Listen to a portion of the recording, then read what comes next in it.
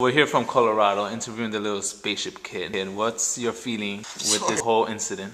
Oh, God damn it! What did you tell me? Where the fuck were you? Where were you, son? In the attic. I called for you. I thought you went up in a spaceship. I know, I heard you a lot, but Dad, remember, you told me you were trying to get a reality TV show to stay. Say that shit!